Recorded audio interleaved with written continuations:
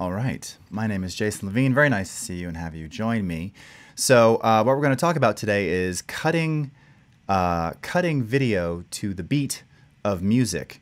And this is something which is done all the time, but more importantly, it can be automated in Premiere Pro. It's a really simple process and something that, you know, again, is very common and really is sort of a great way to get started if you're sort of cutting I almost said montage. Montage! Cutting montages or any kind of just sort of B-roll backing that, you know, you sort of want, you know, maybe you'll have some voiceover. I did this recently for this little documentary I was cutting where I just had kind of these scenes going against this music. And it's just nice when you transition on the beat, whether you use dissolves or any other sort of, you know, light leak technique to transition the video itself. That's entirely up to you. But there is something very aesthetically pleasing when the video kind of follows, you know, the downbeat of music, whether it's super fast or slow or whatever. So let's go ahead and switch my screen here. And what I have here are a whole series of shots, for those of you who weren't with me yesterday, that I did in San Francisco a couple months ago. I even have some Adobe stock content to kind of round out the footage that I shot. I might set some in and out points, just kind of the regions of interest really that I want. And you'll see why I'm doing that in just a moment. I don't know how long this is necessarily going to be, but we'll kind of do a couple seconds on each of these. This is actually one of the shots I think that we used yesterday. Some nice fog, slow-moving fog here. And again, we're looking at this at quarter res if anyone's wondering why it looks a little pixelated. Okay, so we've got our quarter res fractional playback while it's happening here on my laptop. So I'm going to set a couple in and outs on some of these things. Again, here's another time lapse, classic Golden Gate shot that anyone who's come to San Francisco and shoots the Golden Gate, you can stand in this exact position and get this same piece of content right here, which is kind of nice. A couple stylistic shots here, which are kind of neat, or at least I thought they were neat. This one might not be moving quite as much. Very slow moving. That's all right. It's kind of cool. Super shallow depth of field. These particular ones here, I think these are mostly iPhone. All right, so we're going to start with just audio in our timeline here, all right? And I'll let you quickly listen to this. This is a ballad. Actually, this particular piece is something that I composed and recorded for our collection of Loopology files. Loopology, over 5,000 royalty-free pieces of content in more than 35 different styles, played on dozens and dozens of different instruments. And this is some of the pre-created timed music beds that I built for you. This is one that's just in the general category, and it's kind of a ballad style. So take a quick listen to this. It's kind of nice and slow and dreamy. And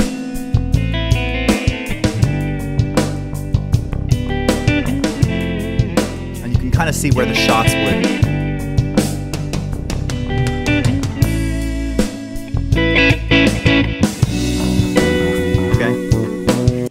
So you get the idea. So how do we start the process? Well, here's the thing. It is in fact an automated process. In fact, the button is called Automate to Sequence. That's what I'll show you in just a moment. It's been there forever. However, you still manually have to put in markers on the beat. Now, I of course can't, if you can't feel the beat, you know, that's kind of on you. So it takes practice, right?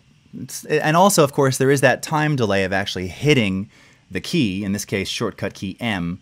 You can also just click on this add marker button right here as it's playing back to add those markers, and you can kind of fine tune them in advance. It's also with audio files in particular. Now, it gets harder and harder with more and more modern mixes, because if you've ever looked at the audio waveforms, oftentimes when you look at them even in Premiere, unless you're really zoomed in, it kind of just looks like a solid rectangle. You can't even see peaks and attacks anymore. But this file, because it's fairly sparse, you can actually see peaks, right? You can actually see where there's like the beat of the kick drum or the snare drum.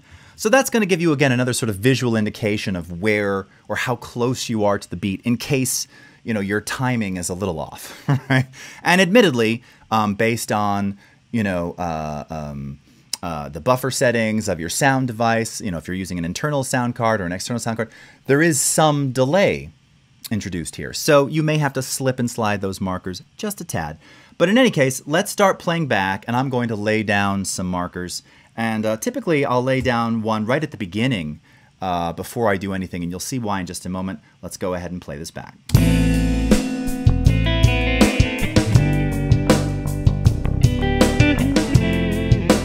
can see it almost even stops a little bit there.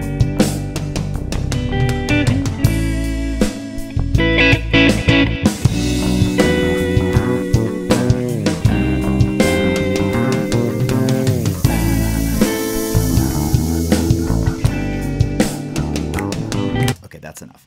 I don't even think I have that much content. Okay, so now when you look down below, again, you can see here in our timeline that we have all of these green markers. And as I was saying before, if I just kind of shrink this up a little bit, and if I use my, again, I'm just gesturing here on the mouse to expand the vertical height of my track.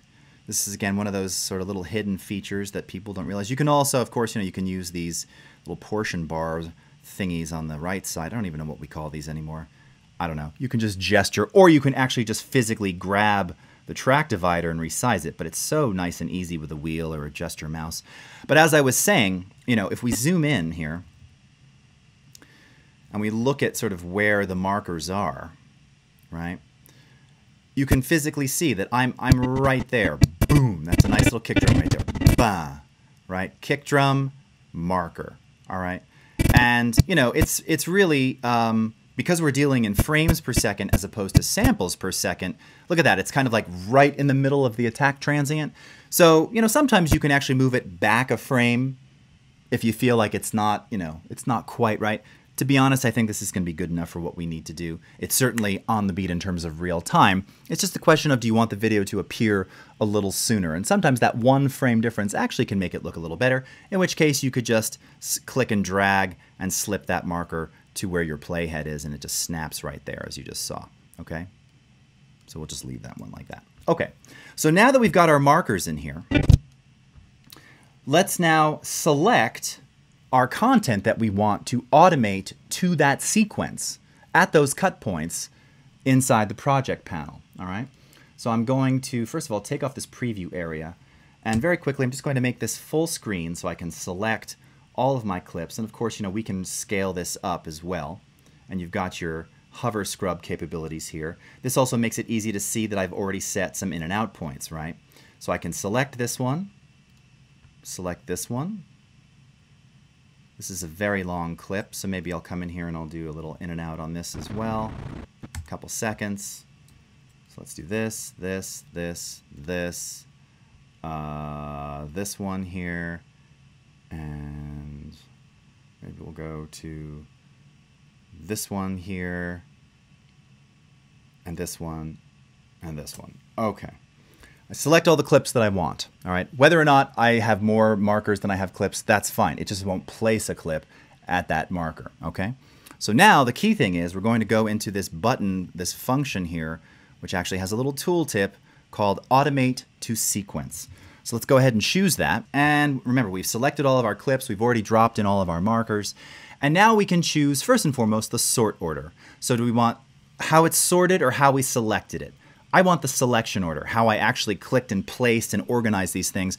Don't forget that when you have this view, the icon view in Premiere's project panel, you can actually physically pick up and reposition clips in a sequential order, and that can be the sorting order, all right? So you can actually move this around a la sort of storyboard-like to put things in order before you even come into this dialogue. And I can show you that again after we do this, just so you can see. Placement. Sequentially or at unnumbered markers. We're going to place it at unnumbered markers. We're going to do an overwrite edit for the method here. For still clips, we can use in-out ranges, frames per still, so you can, again, use this in combination with still imagery that you have. There's also some defaults for how long, a typical still image comes into a sequence. If needed, you can see here transitions can be applied, and you can ignore audio, ignore video. We're not going to do that for now. Selection order, add unnumbered markers, overwrite edit, in and out range. Let's click OK. Let's go back out. So we're no longer in full screen, and there we go. Just like that, it's done. And if we take a look down here, you can see, by the way, here's why I added that marker at the very beginning at 0 of the timeline, because by the time you hit play, that first marker wouldn't be at 0. So I just always drop one in before I even start. You can also just drop one in and drag it after the fact. It doesn't matter. But that way you get video at the first frame. And that first frame, of course, will probably do something like a, you know, a little quick fade up. So just to, again, just real quickly, I'm going to do that because this is something I would do anyway. Kind of a nice long fade. And then maybe we want to do, you know, transitions across these, cross dissolves or whatever. For this kind of slow music, I might like something like that. Maybe in the faster section there, we'll let it kind of actual just straight cuts. I know, cross dissolves, not ideal. Most people hate them. I'm just trying to show you. But you can see that all of our cuts now happen at the markers, exactly where we placed them. Really simple, really easy. So now when I play this back, oh, and did I have, look at that, I have a piece of footage there that is not the right frame size. Let me just scrub through and make sure everything else is. I think it is.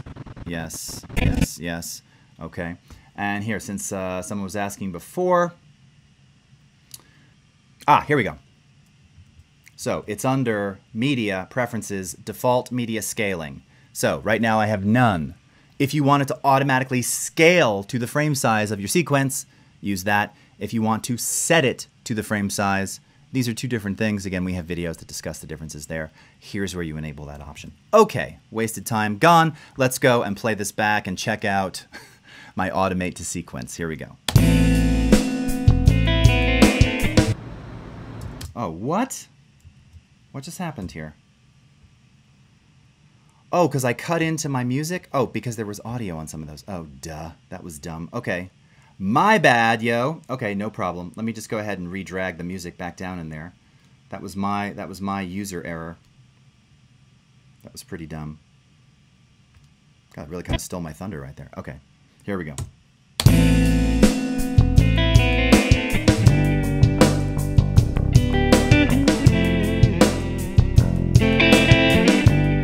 See, and the cross dissolve just kind of works there. Again, we're in 1/8 playback res here.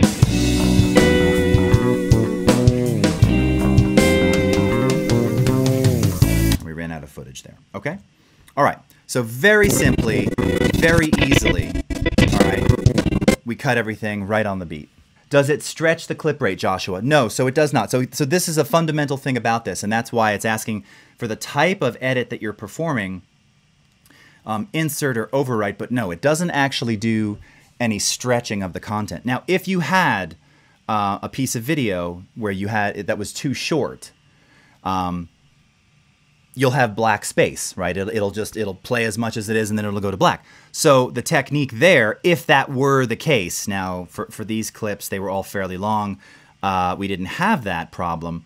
But what you could then do, let me just pretend here that this piece is shorter, okay? So you'd have this kind of gap right here.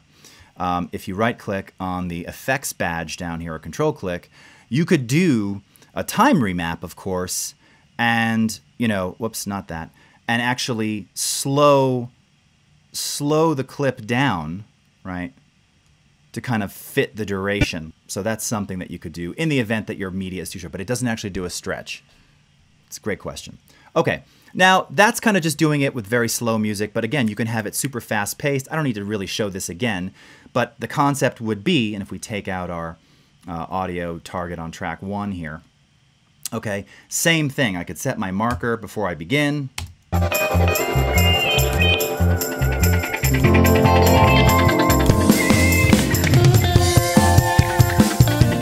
Okay, so here I did much more rapid fire marking. If I take the same clips up here, let's do the same thing again.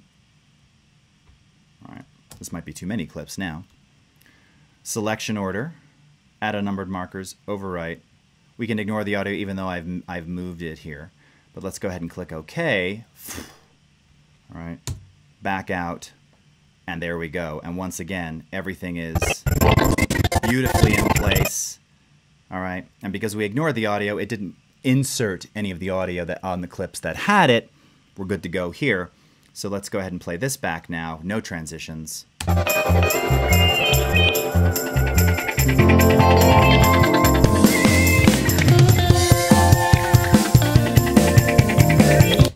Okay, And this is another. This is from my ambient rock corporate collection inside of Loopology's music beds. And that's it, friends. That's automate to sequence. It's that easy. Now, like I said, you can also manually go in and move those markers about. Here's another example, right? Again, this music was mastered, but it wasn't mastered, you know, to kill the listener. So there's actual peaks in here so that you can really see, you know, again, it takes a while to kind of get the timing, just the timing. It's not unlike doing anything with an external controller. There is obviously a little bit of latency. Not much. We're talking milliseconds here. But again, depending upon your sound card, depending upon what you've got going on, if you're working in 4K, I recommend doing this kind of cutting, you know, at a lower fractional playback just for better real-time performance. All of those factors come into play. So if you find that like your markers are every time they're like 3 to 6 frames off, you might need to readjust buffer settings or perhaps try dropping the fractional playback resolution in the program monitor. Also, if you have it available to you, it never hurts to go into your project settings and again, choose one of the various levels of GPU acceleration, which again, just kind of takes some of the headache of playing certain things, file formats, and if you've got grading or anything on footage or whatever, if you've got like master clip effects, kind of takes the edge off there, frees up the CPU to give you just more real time when dropping in those markers. And again, if you're on the Mac, you know, you'll have OpenCL, Metal software, and possibly CUDA if you've got any supported NVIDIA CUDA cards. And then, of course, you can also you know, use the CUDA on Windows as well. Have a great weekend, everybody. I will see you again. Thanks for watching. Take care. Bye-bye.